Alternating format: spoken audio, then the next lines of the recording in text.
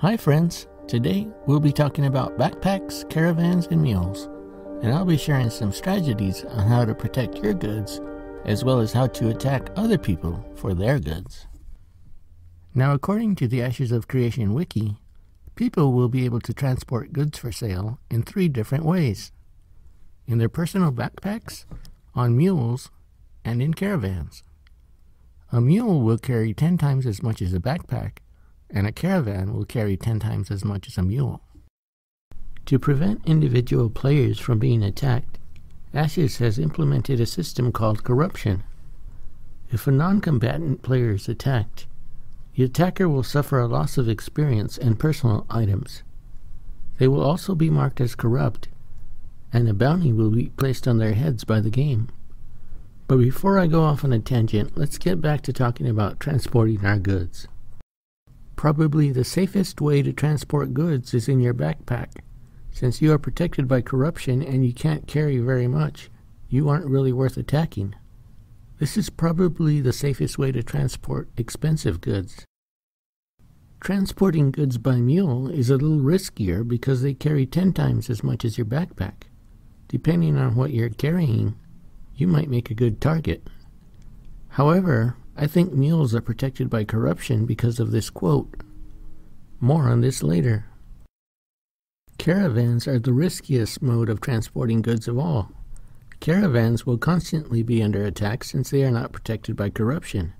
In fact, caravans are designed to be attacked.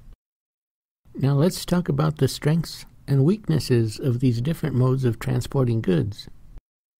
Backpacks will be useful for instance, let's say you want to sell your Sword of Infinite Power for 10,000 embers. You don't want to put that on a caravan because there's a high risk that that caravan will be attacked. You want to walk it over to the next town in your backpack so you won't be noticed. However, if you want to transport 10,000 silver bars to the next town over, you don't want to make 100 trips with 100 silver bars in your backpack each time. That would take too long. You might want to use a mule and make 10 trips with 1,000 silver bars on each trip instead. If you are transporting something expensive, you might get some friends to go on the trip with you for protection. Caravans are best used to transport things you can afford to lose, things that can be replaced easily, and cheaper items like wood. Now that we know how to transport our goods, let's learn how to steal items from other people. I don't know if I want to give you these tips, since you might use them on me, but here goes. I'll throw in some good tips to even things out.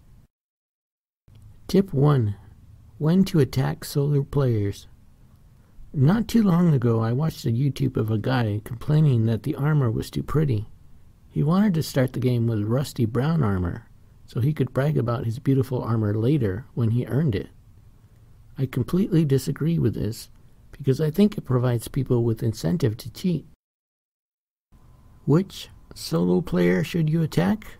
The one with the beautiful golden armor, because if they have expensive armor, they probably have other expensive items you want to loot too.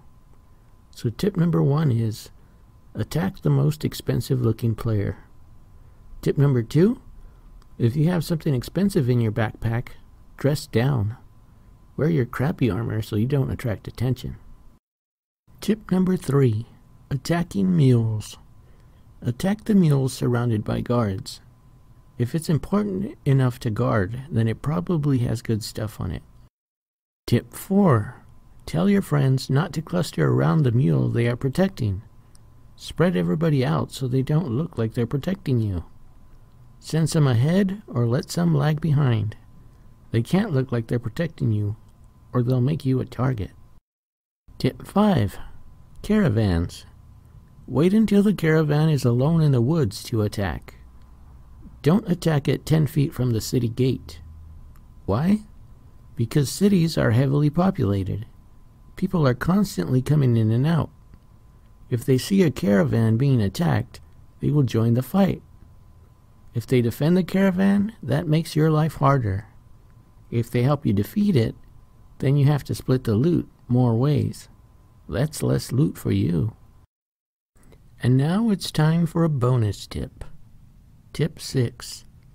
Learn your cities and hang out near the correct one. If the city is a good place to sell wood, then all the caravans entering that city will be carrying wood. If the city is a good place to sell silver, then all the caravans coming in will be loaded with silver. Well, that's all the tips I have for you today. If you liked this video and found it informative, make sure you ring the bell and leave a nice comment below. My next video will be coming out soon. Thanks for watching.